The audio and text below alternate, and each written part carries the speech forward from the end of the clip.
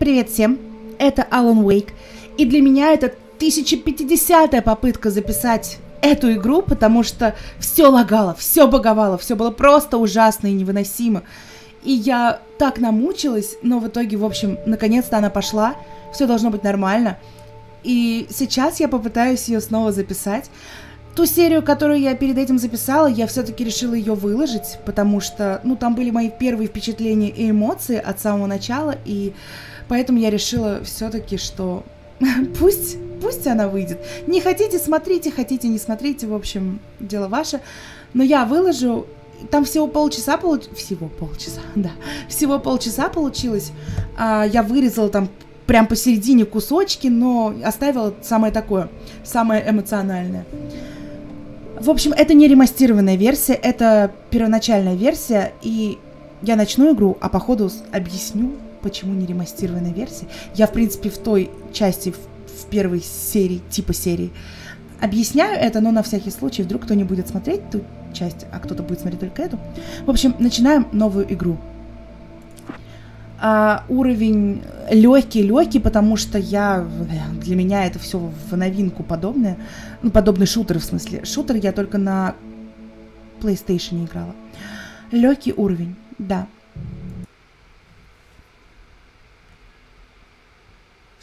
Стивен Кинг как-то написал, что кошмары не подчиняются логике. Не стоит пытаться их объяснить, это уничтожает поэзию страха.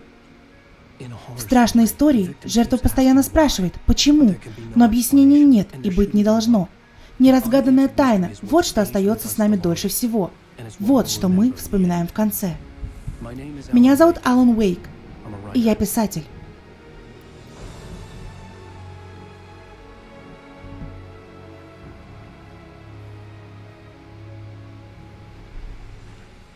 У меня всегда было живое воображение, но этот сон вывел меня из равновесия. Он был диким, жутким и странным даже для меня. Да, все началось со сна. Как это обычно бывает в кошмарах, я опаздывал. Я, сломя голову, несся к цели, к какому-то маяку. Не помню, что там была за срочность. Торопясь туда, я летел по прибрежной дороге.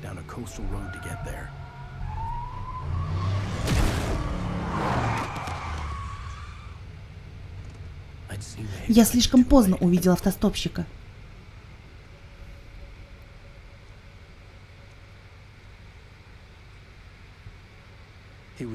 Он умер. Я был уверен, что меня посадят в тюрьму, и я больше никогда не увижу Элис.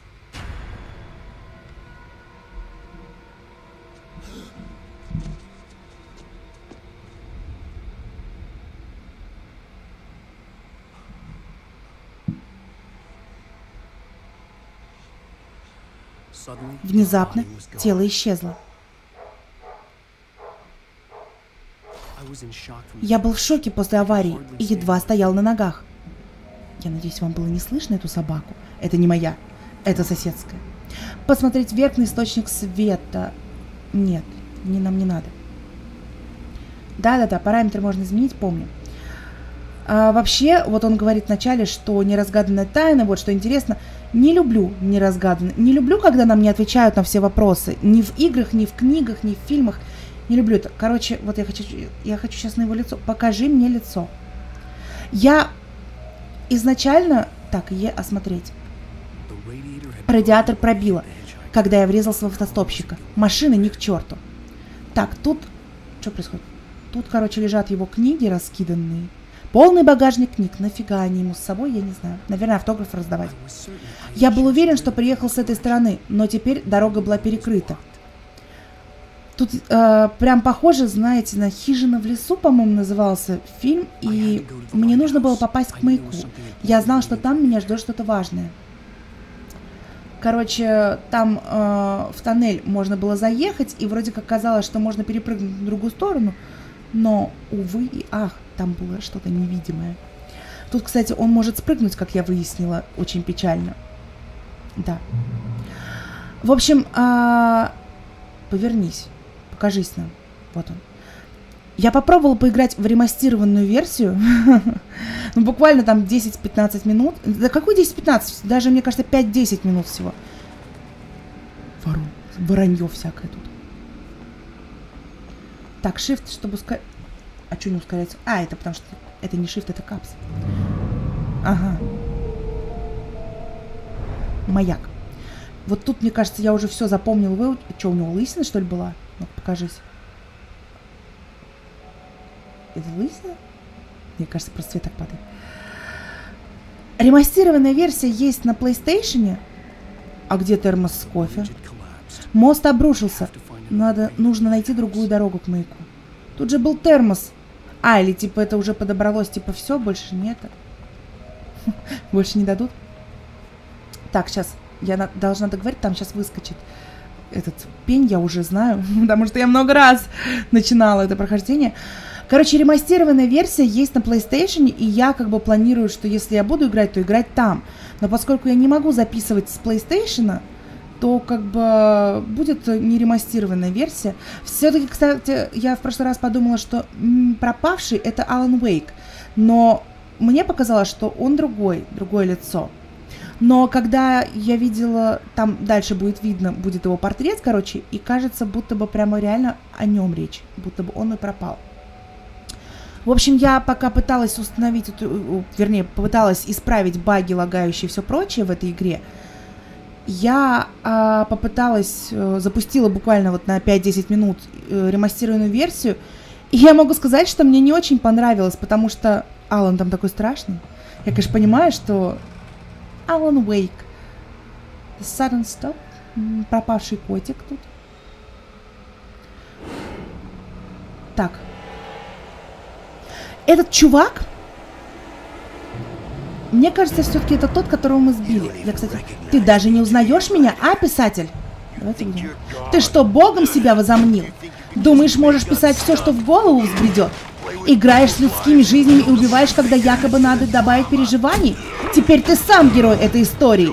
И на собственной шкуре узнаешь, каково это. Так, бежим. F, сфокусироваться.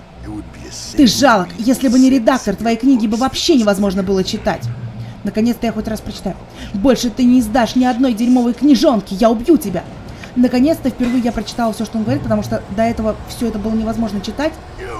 Твой срок вышел! Тут все лагало. Так, shift и... Сейчас будем пытаться уклоняться.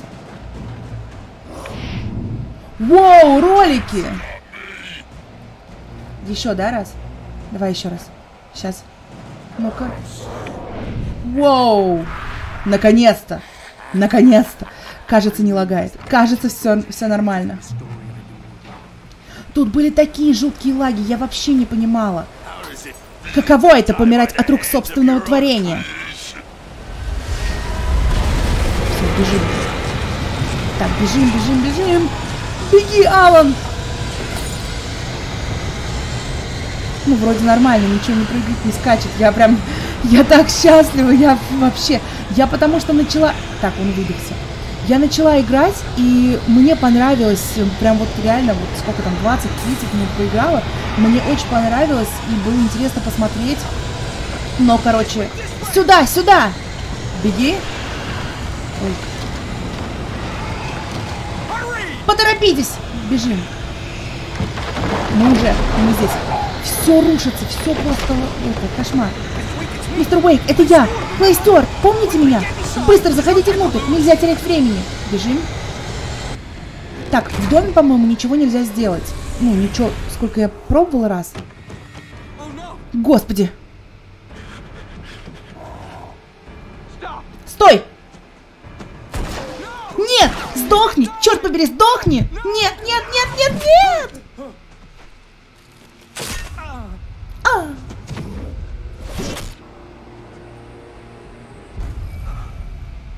Хотя, может, это не автостопщик. Я почему-то все это время думала... Бежать было некуда, выхода не было. Думала, что это автостопщик. Это отвратительнейший просто глаз.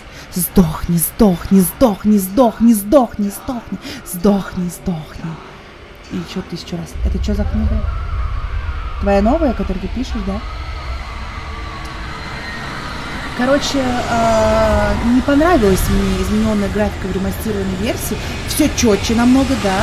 Но мне кажется, испортили лицо персонажа. В доме меня ждала лишь смерть. Нужно было выбираться. Ничего пока невозможно. Тут реально ничего не происходит. И, кстати, мне кажется, я в прошлый раз увидела ружье. Оу. А, это была вешалка. Я думала, ружье. Черт! Иди на свет.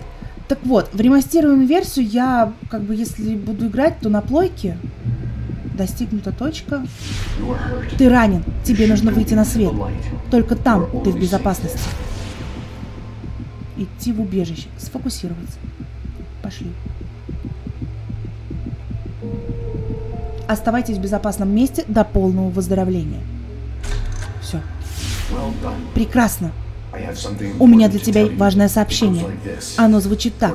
Ибо он не знал, что за озером, которое домом звал, лежит океан, темен и глубок, где и волны бушуют, и безмятежная гладь.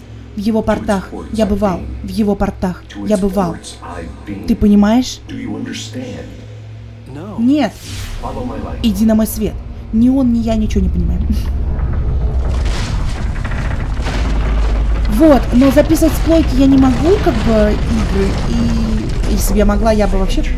Я проник в твой сон, чтобы рассказать тебе. Тьма опасна. Сейчас она спит, но я почувствовала твое приближение. Когда она почувствует тебя, то проснется. Я должен спешить, поэтому сообщу тебе только самое важное. Наверное, он это сказал. Так, идем. Сюда. Времени мало.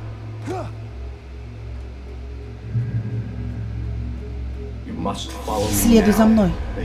Автостопчик захвачен темной силой. Сейчас ты не можешь причинить ему вреда. Тьма защищает его. Только свет может прогнать тьму и снова сделать его уязвимым. Вот, возьми фонарик. Хватай. Наведи на него свет фонаря и выжги тьму. Тут вообще очень долго, очень много батареек тратится на это. Я просто в курсе уже. Я проверяла. Q вставить батарейки. И даже не до конца еще, да? Все? Ты это сделал. Теперь тьма его не защищает. Но она все еще управляет им изнутри. Его не спасти. Он все еще опасен. Он все еще твой враг. Вот, возьми револьвер. Теперь ты умрешь. Иди к черту. Иди к черту. Иди к черту.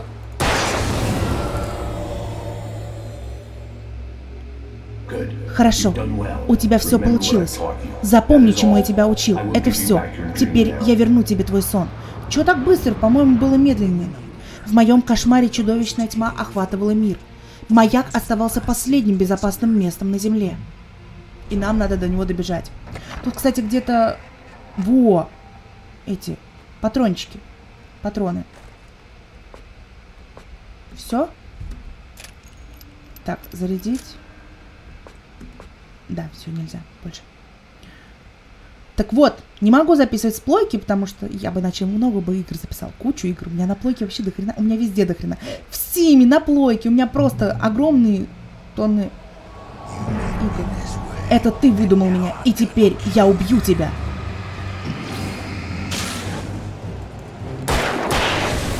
Все? Так, там сейчас будут много нападать. Удерживайте кнопку, чтобы усилить яркость света. Так, вот я помню, где-то здесь. С разных сторон будет налетать.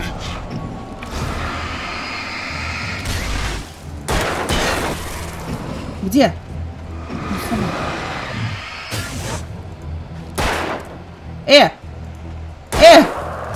А чё, все уже? Так, легкий уровень. Собственно, полегче. Да. А мы можем назад вернуться? А, нет, не можем, да? Я думала забрать патроны. На легком уровне полегче должно быть, наверное, мне, да? Взять боеприпасы для ракетницы. Взять ракетницу. А, кстати, я ни разу не пробовала с ракетницей. Сколько раз я пыталась перезаписать вот эту серию, начинала проходить, ни разу не пользовалась ракетницей. Давай сейчас попробуем с тобой. Что она вообще дает? Так, вот здесь сейчас будут нападать прям тоннами. Ты мертвец, как и я.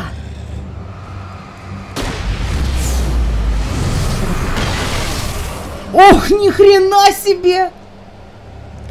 Это что за крутота? А чё вы мне не сказали сразу, что ракетница просто сразу массово выносит? Это офигеть, ничего себе, я тут это... Каждый раз, блин, тратила фонари, патроны, мне тут писали, ваш фонарь уже... Сдохни! Сам! Я не хочу. Отстань. Бежим. Где он? Воу-воу-воу. Пошел к черту. Прыг. Не жди, что я устану. Со всех сторон просто. Так, сейчас начнется бомбардировка. Атака. В какую сторону? Я не помню. Где начало? Воу! Так, сначала здесь, потом там. Он машинами кидается, бочками, кошмар. Все, устал. Беспредельщик какой-то просто прям. Бежим! Вот, целые какие-то эти. Крышу, что ли, какую-то сорвал. Так, вот тут тоже был термос с кофе. Интересно, его сейчас тоже нету. Но я не вижу его. Странно, я же новую игру начала, или это как бы без разницы. Типа один раз подобрал и все, хоть сколько раз потом начинаем эту игру.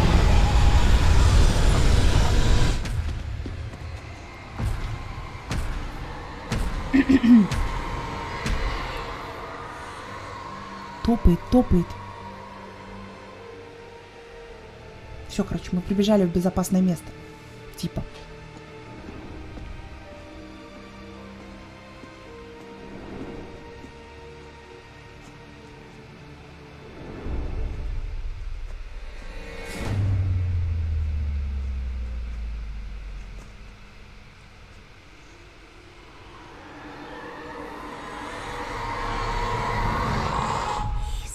Он здесь. Алан, просыпайся. Тихо, малыш. Тебе просто приснился страшный сон. Все хорошо. Ты задремал. Еще бы. Ни на что больше, чем задремать, рассчитывать уже не приходится. Выше голову, красавчик. Мы уже приехали.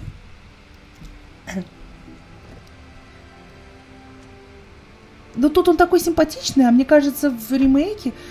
Хотя, может, у меня не тот ремастер, я не знаю, что там было. Но мне показалось, что он прям стрёмный его сделали. Стрёмненький.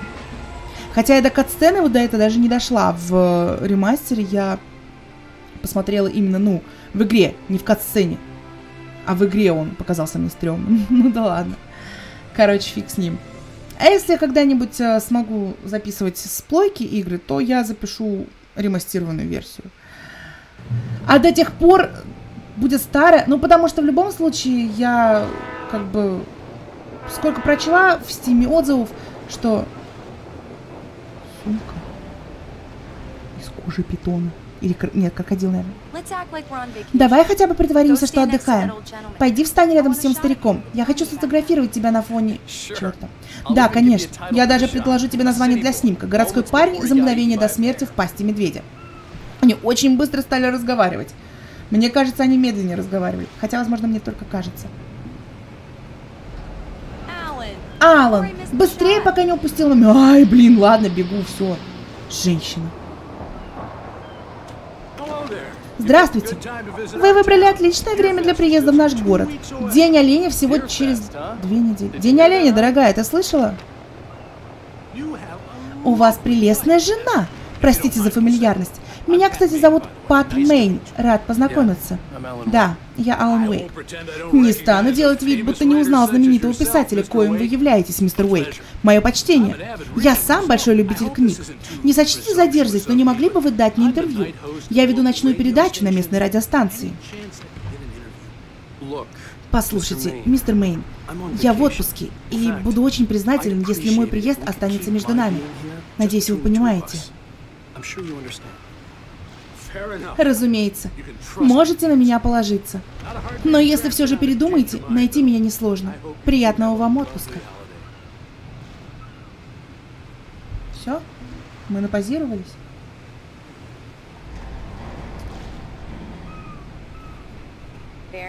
Замечательно. Я сделала пару отличных снимков. А ты, я вижу, уже нашел друга. Здорово. Ага. Да. Привет, любимец публики! Как поживает мой любимый писатель? Еще не добрались? Привет, Барри. Как раз доехали. Местные не досаждают? А то ты только свистни, я тут же на самолет и мигом причусь охранять твой покой, Ал. Да нет, Барри, все отлично. Супер, супер. Главное, чтобы ты отдыхал и набирался сил. Как тебе местечко? Уже чувствуешь творческий подъем? Барри, мы же только приехали. Ладно, Ал, я потом позвоню узнать, как вы устроились. А ты обязательно звони, если что. Лады? Супер, я всегда на связи. До скорого! Это пока, Барри. Это наш дружбан. Ты же понимаешь, что он будет тебе названивать каждые 5 минут. Ну, Барри есть Барри. А телефоны отключить можно. Что я тебе говорила? Сообщение от Барри. Он передает тебе привет. Барри, короче, готов просто примчаться на само... Алан, мы на месте, пойдем в машине. Да подожди ты, женщина, я тут не все осмотрел. Ну, блин, по ходу дела. Мы тут ничего не осмотрим. Ой-ой-ой. А этот что говорит? Чёртовы яппи. Чё? Здрасте. Мужчина, вы кто? Как вас звать? Ну, как хотите. Посмотрим, кто посмеется последним городской пройдет. Ладно, всего хорошего. Нас обосрали, по-моему, только что. Пойдем, Капуша. Все будет по высшему разряду. Я уже все устроила. Я поведу машину и даже сумки дотащу. От тебя требуется только залезть в машину и наслаждаться поездкой. Да, можно подумать, что твой муж ленивая скотина. Ха-ха-ха. Только я все равно его люблю. Давай, ленивая скотина, идем. Короче, да, тут какая-то странная тема. Баба все делает за нас. Абсолютно все. Мы просто тупо сидим, как бы это. Нужно заехать в местную закусочную и взять ключ у хозяина дома. Его зовут Карл Стаки. Он нас ждет. Я поеду заправлюсь, а ты сходи за ключом. Я заеду за тобой через 15 минут. Чё так быстро? Конечно. Алан, спасибо, что поехал со мной. И я тебя люблю. Езжай. Обещаю хорошо себя вести. О. Я уже и забыл, что бывают такие вот городки, где все всех знают. Вон! Добро пожаловать в закусочную, дорогой олень. Привет. Вы не поможете мне? Я ищу... Мистер Уэйк? Алан Уэйк? О боже, я ваша самая большая поклонница. Я знаю, вам все время это говорят, но я весьма польщен. Роуз. Я ищу мистера Стаки. Карла Стаки. Карла? А, он здесь, мистер Уэйк. Должно быть, в уборную отошел. Сейчас вернется. Не может быть. У меня же есть все ваши книги. Я забрала вырезанную фигуру из книжного магазина, когда ее убрали. И вы держите это здесь? Ну ладно, тем лучше. Очень быстро текст идет. Я не успеваю. Серьезно, я не успеваю. Попробуйте кофе. Только чур не винить меня, когда вы в него влюбитесь и будете безутешны, что приходится уезжать. Посмотрите на Расти, он уже не человек. В организме не осталось ничего, кроме черного кофе. Да, в этом мы похожи. Вообще прям, я вроде... А вы надолго к нам, мистер Уэйк? Поверить не могу, я разговариваю с самим Аланом Уэйком.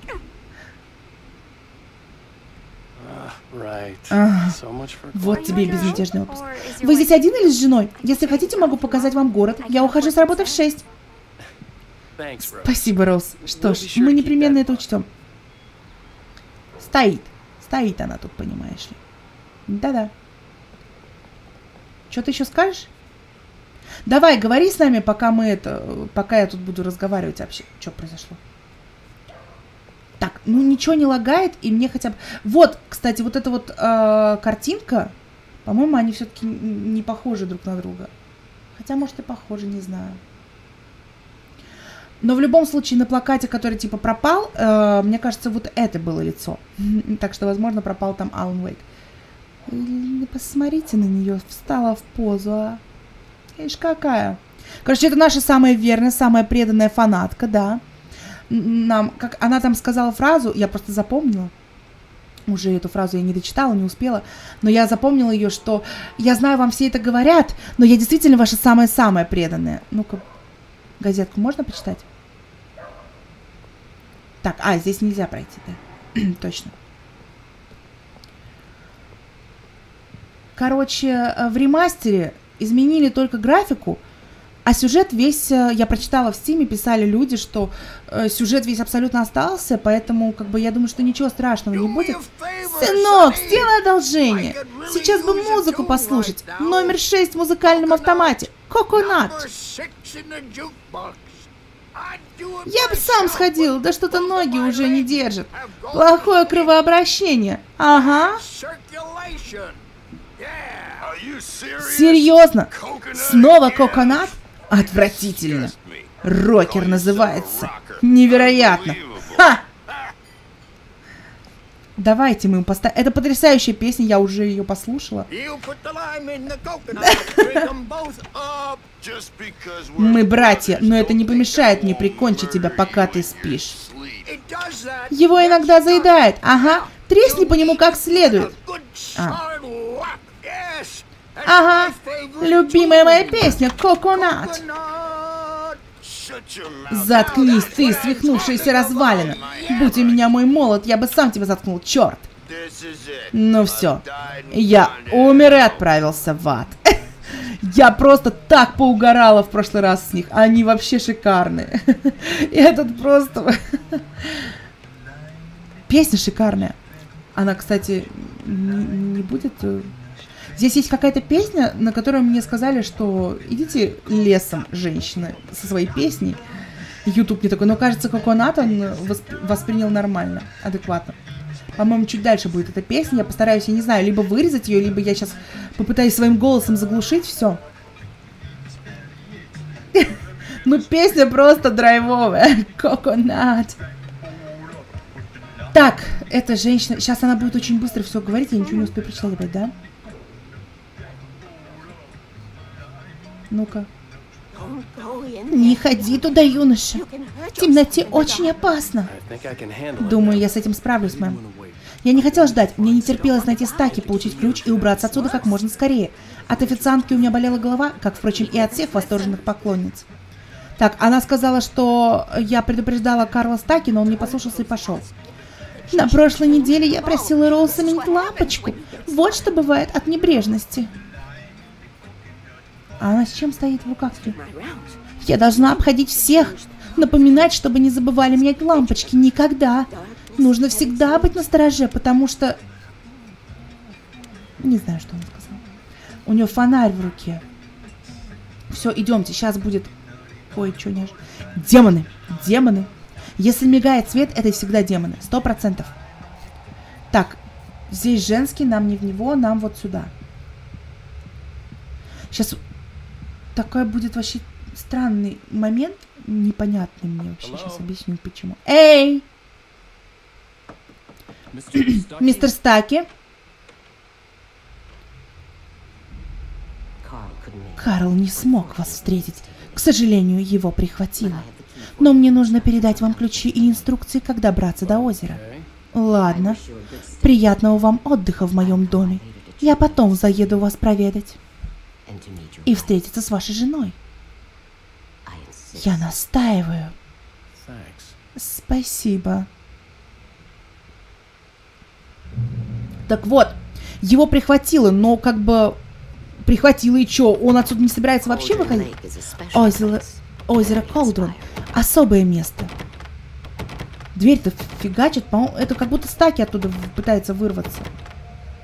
Или это мы ее дергаем? Непонятно. Короче, баба. Я так счастлива, что удалось это устроить. В черном. С черной вуалью. Это опасная женщина. И мы просто взяли у нее ключи. Вот у меня бы эта женщина вообще вызвала подозрение. И главное, Карла прихватила. И что теперь? Ну, прихватила. Он что, никогда не выйдет теперь? Ну, что за дела такие? Она больше... Между прочим, вы не первый писатель, который будет жить в этом доме. Почему так быстро? Я не успеваю даже сообразить, что что-то написано, что-то говорят, они уже заканчивают.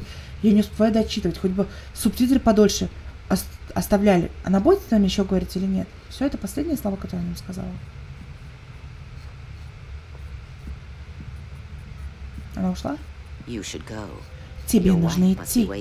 Твоя жена наверняка очень ждет тебя. Ты же не хочешь, чтобы она беспокоилась? Ну все, пошли.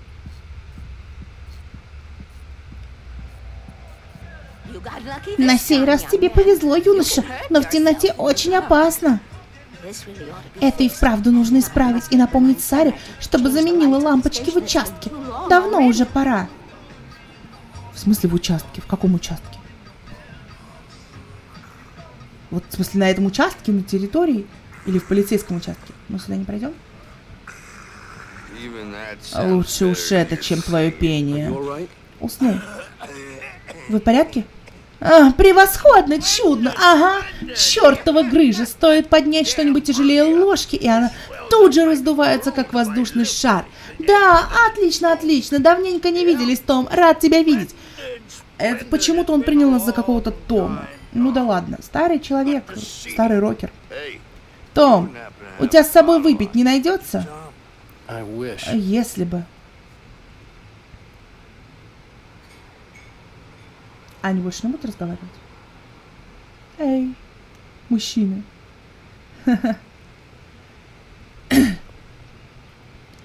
Bright Falls. The home of... Так, эти будут... Андерсон, они местные музыканты. Как раз ждем доктора Хартмана, чтобы он их забрал. Они сбежали из его клиники в особняке на озере Колдрон. Короче, у нас там какая-то клиника рядом, оказывается, есть. Куда мы сейчас поедем? Я только не поняла. Роуз, когда доктор Хартман появится, я поеду обратно на работу. Но вот травиться той дрянью, что подают в парковой кафешке, не собираюсь. Быстро, вообще ошибиться невозможно. Вот это я называю настоящий кофе.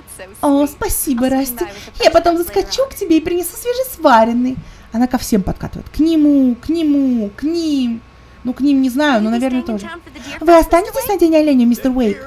Олень ты мой, олень, олень ты мой, олень, лень ты мой, олень, любимый мой олень, единственный ты мой. О, Господи, на самом деле это вовсе не гимн нашего праздника. Так я и поверил. Я взял ключи. Элис ждала снаружи. Незачем заставлять ее ждать. Так, это она нам погудела. Да, все правильно. Уходим, да? Вы больше не будете разговаривать? Женщины, мужчины, рокеры и прочие. До свидания, мистер Уэйк. Да, все, прощайте. Еще увидимся. Задание выполнено. Вот ключ, а вот маршрут. Ты мой герой. А я раздобыла фонариков. На всякий случай. Вот он! Вот этот строн. Эй, погодите! Миссис Уэйк! Ваши ключи! Стаки, вон у него написано на рубашке. Не закусочная, а сумасшедший дом какой-то. Короче, нас подставили явно. Ну разве не здорово тут? Этот город просто просится на странице книги. Элис, мы же вроде как в отпуске. Я подумаю об этом, когда вернемся домой. Хорошо? Ладно, потом все обсудим. Короче, мне не хотелось ничего обсуждать. Хотелось зарыть голову в песок. Когда-то я был успешным писателем, но это было давно. Вот уже 2 года, как я закончил свою последнюю книгу, и с той поры не могу написать ни слова. Ни строчки. А теперь о погоде. Ночью будет ясной, так что гости из больших городов время от времени посматривайте вверх на звезды, что подмигивают вам с неба. Здесь становится довольно темно, но они осветят вам путь. В общем, мы прибыли. Тут, короче, какой-то остров. Мы на него, значит, будем как-то попадать. Какие-то тут мосты и прочие всякие вещи. Мы приехали, ура! Вот эта песня, которую, наверное, можно как-то заглушить моим голосом. Не знаю, заглушила или нет. Если нет, то будь что будет. Вот мост, да, есть мост. Я в самый первый раз... Дайверс Айл. Ух ты. Алан, смотри, какая красота. Да уж, это что-то. Не волнуйся, милая. Я доставлю тебя в целости и сохранности еще до заката. И потом у меня есть фонарик. Я знаю, я в порядке. У Элис была фобия. Она боялась темноты. Так что пока не стемнело, нужно было успеть добраться, наверное, до дома. Она и вправду несет наши вещи. Мы, короче, вообще с тобой лодыри. Ты уверен, что не ошибся с маршрутом? В брошюре говорила совсем о другом, что дом у озера, а не на нем. Так естественно. Не пойми меня превратно. Так даже гораздо лучше. Наш собственный остров — это здорово. Нас подставили, Элис, короче, надо вернуться назад за другими ключами. Серьезно. Короче, очень странная произошла тема. Одну минуточку. Короче, очень странная тема. Ну да, ну как бы... Ну, прихватила его, ну, сидит он там в туалете, но он же никогда не выйдет вообще. Как-то так, прям... Короче, что-то очень странное произошло, вообще непонятное. Почему Алана не смутила эта баба странная, не знаю. Ну, хотя, а чё? Ну, смутила, ну, вышла баба, сказала, вот вам ключи. Но, правда, это странно. А где Элис? Ты где застряла? А, ну, конечно, она плетется, она же вещи несет. Ты же не хочешь ей помочь? Тебя не смущает ничего? Алан.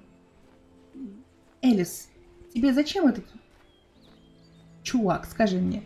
Он даже не может тебе сумку донести до машины. Не женская сумка, вроде не дамская, ну, хотя... Ну, нет, это обычная сумка такая вот, ну, для вещей. Ну, да, она рыжая, с крокодиловой кожей, ну, что поделать. Отпереть замок. Ну-ка, давай, отопрем. Отпирай. Вот так. Пошли осмотримся. А, надо бежать. Давай же. Ну, в чем дело? А. Тут темно. Нужен свет. Милый, ты не поищешь, где тут электричество включается? Да, конечно, сейчас, милая. Давай. Где-то здесь, наверное, да? Нет. Где выключатель-то у вас? А я что-то не вижу выключатель. Включить питание. Кабель идет вон к тому сараю. Подождите-ка.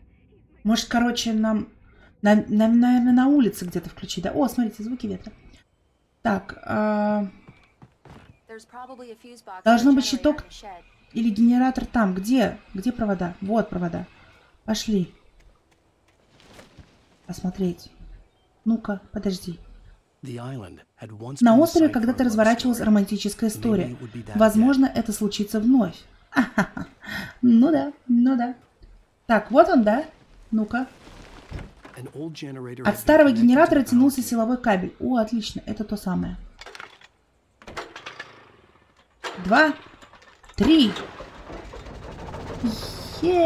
Погнали. Ты что так медленно идешь? Свет включился! Молодец, Алан! Я немного освежусь и начну распаковываться. Окей. Хорошо, я тут осмотрюсь немного. Конечно, наслаждайся. Да, давайте мы будем осматриваться. Ой.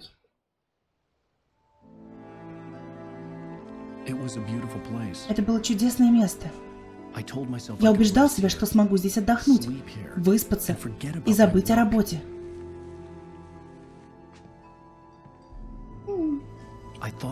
Я думал, что здесь мы сможем быть счастливы.